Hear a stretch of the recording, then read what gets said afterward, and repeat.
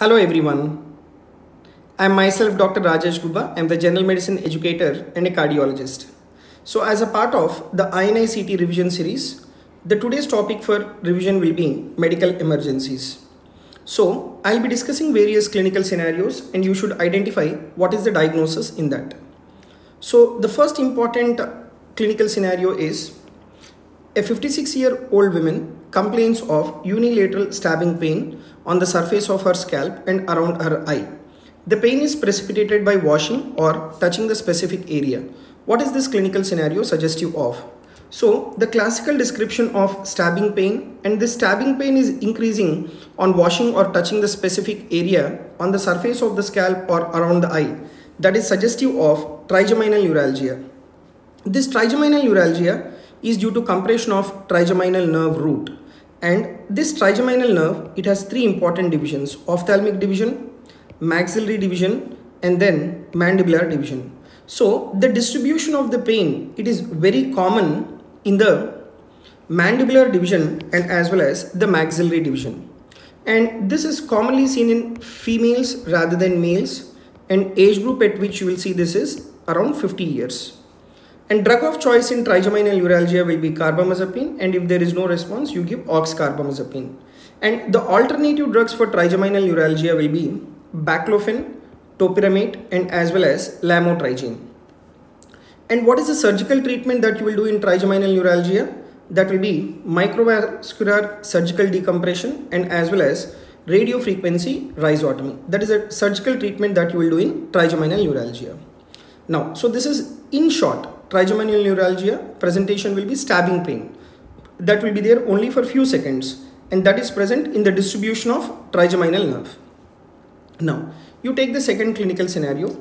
A 28-year-old obese woman complains of headache and double vision, which is worse when lying down. Examination reveals papilledema but no focal signs, and there are no abnormal findings on the CT scan. What is this clinical scenario suggestive of? So the female, she is an obese female, right, and complaining of headache and double vision, and examination reveals only papilledema but there is no focal neurological deficit, and CT is absolutely normal. This is suggestive of benign intracranial hypertension. So benign intracranial hypertension is a condition of unknown etiology which is usually seen in obese females, and there are certain drugs which are anticipated for the development of benign intracranial hypertension. And what are those drugs? That includes steroids and as well as tetracyclines. And how will you diagnose that it is benign intracranial hypertension? There will be raised intracranial pressure, that is raised CSF pressure, that you can diagnose by doing lumbar puncture. And this headache of benign intracranial hypertension will resolve after doing the lumbar puncture. And what is the chronic treatment that you will do in these individuals? Chronic treatment includes repeated lumbar punctures and as well as diuretics. That is what you have to do for the treatment of benign intracranial hypertension. And there are many conditions which are associated with idiopathic intracranial headache or idiopathic intracranial hypertension.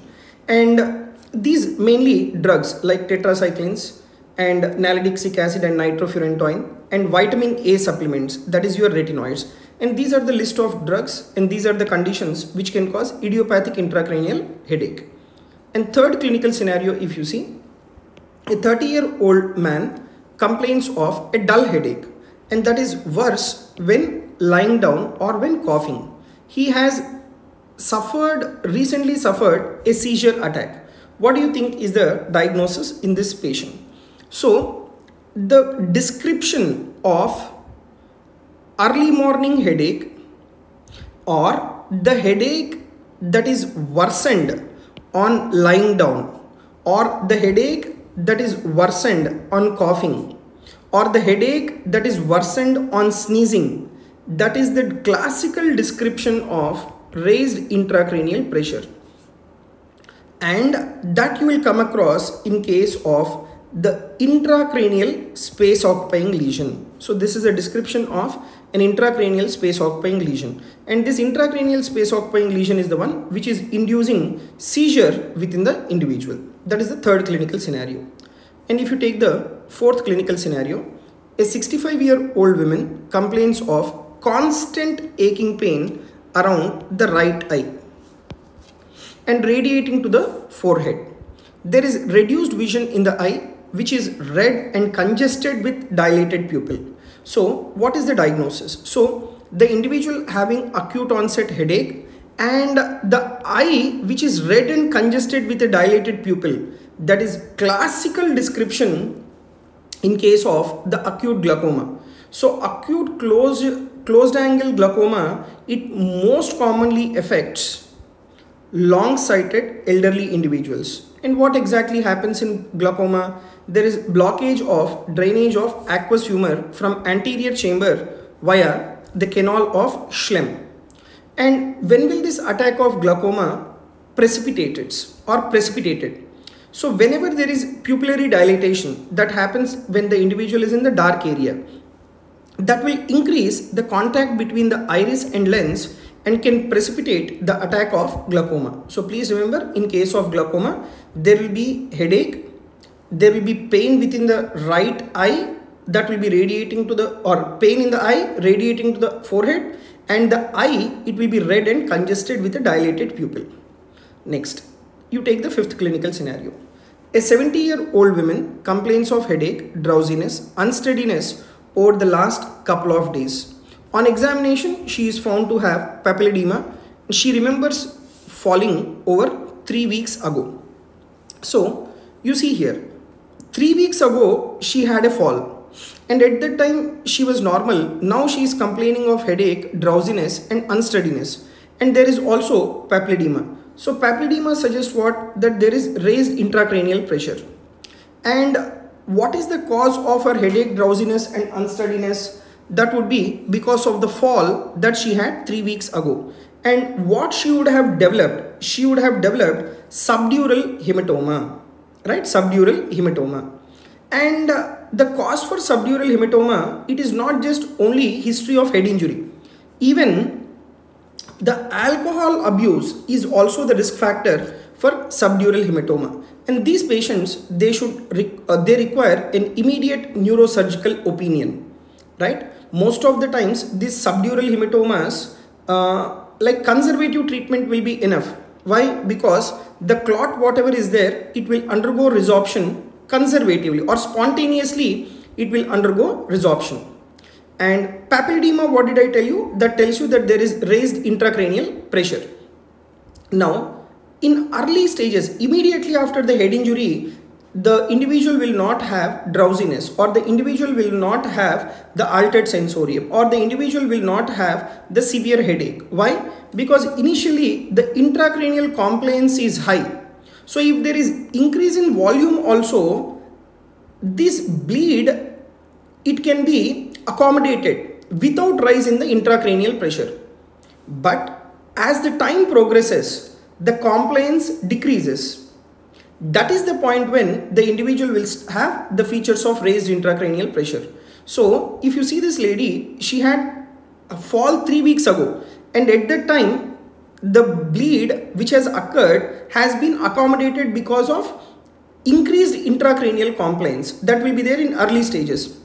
But as the bleeding keeps on occurring, the compliance decreases, then even small increase in volume is associated with large increase in intracranial pressure. So that is the reason why the patient is presenting after 3 weeks. That is subdural hematoma. Now, you take the next clinical scenario. A 52-year-old man with ischemic heart disease requires treatment for an acute migraine attack that has not responded to paracetamol. Now, what is the drug of choice? Actually, in acute attacks of migraine, what is the drug of choice in acute attack of migraine? That is sumatriptan. But can we give this sumatriptan in case of patients with ischemic heart disease? No. So that is the reason why in these individuals, the drug that should be given is high dose aspirin and as well as metoclopramide. So please remember, this aspirin and metoclopramide, they will provide symptomatic relief in patients with migraine. And this sumatriptan, it cannot be given. And what are the contraindications of triptans?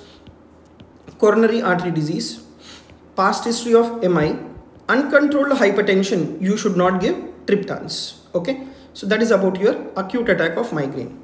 Then you take the next clinical scenario. A 75-year-old has headache and painful red congested eye with a dilated non-responsive pupil.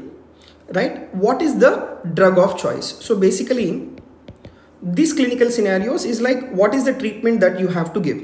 So what is this clinical description suggestive of this? So just now I have taught you presence of red congested eye, headache and dilated pupil. That is suggestive of glaucoma. Now if it is glaucoma, what is the drug that you will be giving? You have to give acetazolamide. What this acetazolamide will do? Acetazolamide will decrease the formation of the aqueous humor. And after the medical management, you need to do surgical intervention. And that surgical intervention, that is, you need to do peripheral iridectomy that can prevent the recurrence of the acute glaucoma again. Okay. Next, you take the second clinical scenario. Next clinical scenario. A 65-year-old woman presents with headache and that has lasted few weeks. She gets pain in her mouth during meal and her scalp is tender on palpation. So what is the drug of choice? So what is this clinical scenario suggestive of? Giant cell arteritis. So it is seen in elderly females more than 50 years and the pain is increasing on chewing, that is claudication within the mouth, and scalp tenderness, that is because of temporal arteritis. So the drug of choice in case of giant cell arteritis or temporal arteritis is your prednisolone should be given. And the last clinical scenario is a 59-year-old man with skull fracture is suffering from very severe pain overlying the laceration to his head. He has been admitted for overnight observation. What is the drug that you can give? So you need to give an analgesic. We have two important analgesics. One is morphine and the paracetamol in the options. But can you give morphine in these individuals with head injury? No. You should give paracetamol in this patient. When you give opioids, what will happen is these opioids will cause pupillary constriction. Right? So whenever you give opioids, not only pupillary constriction, the opioids will also cause drowsiness. So this pupillary constriction and as well as drowsiness, what it can do, it can interfere with the neurological observation of the individual. So that is the reason why morphine should not be given for a pain which is of head injury. You need to give paracetamol. So these are the clinical scenarios for today.